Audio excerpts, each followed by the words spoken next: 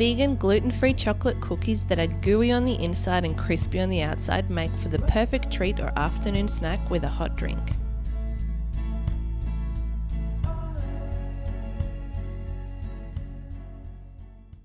These chocolate cookies are great for people with allergies because they're gluten-free, dairy-free, egg-free and soy-free, which also makes them perfect for a school lunchbox.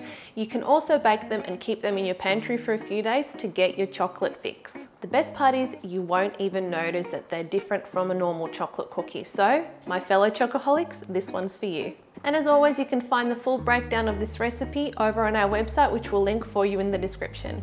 To get started, add all the wet ingredients to a large bowl. First we will put in 2 tablespoons of maple syrup, followed by half a cup of neutral oil, 1 cup of coconut sugar, 1 teaspoon of vanilla extract and a 1/4 cup of water. Mix it with a hand or electric whisk until it's well combined and the sugar has dissolved. If it's not fully blended, the oil can separate mid-baking. So now that we've mixed all of the wet ingredients, it's time to put in all of the dry ones. So we're going to start off by using an all-purpose gluten-free flour mix. Now the one that I love the most is the 1-to-1 baking flour by Bob's Red Mill. This isn't sponsored by them, but I find that this one works the best because it has a higher rice flour content in it. You can of course use any other all-purpose flour, but I find that this one works really well for these cookies.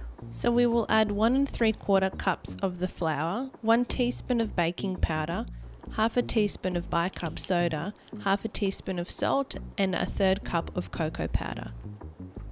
This is best sifted in so you can avoid the lumps like I had to deal with myself.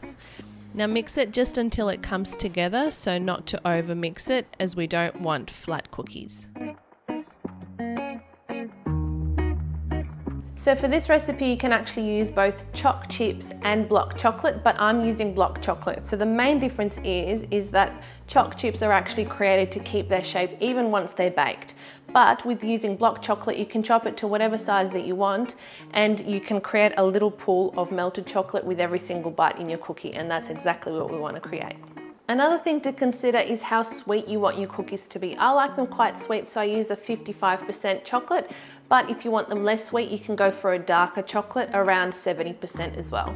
Now we just need to chop up 100 grams of vegan chocolate and fold that into the cookie dough.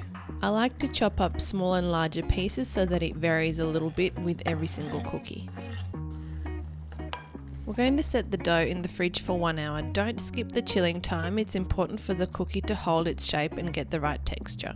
15 minutes before we take the cookie dough out of the fridge, we need to preheat the oven to 180 degrees Celsius, which is 350 degrees Fahrenheit.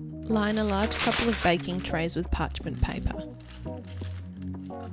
Using just a normal spoon, scoop out some of the dough and roll it into a ball, placing it onto the tray. If you're using a large tray, you'll fit about 6 to 8 cookies on there. I prefer the cookies to be a little bit thicker, but if you want them to be thinner, just push the dough down with the back of a spoon. They will spread a little, but not too much. Sprinkle a pinch of salt on each ball to balance out the sweetness. And now they're ready for the oven. So I'm going to bake the cookies for 18 minutes because I want them gooey on the inside and crispy on the outside, but if you like softer cookies, bake them for 16 minutes. If you have 2 trays in the oven at the same time, just make sure that you bake the one on the lower rack for a little bit longer. Leave them on the baking tray to cool completely.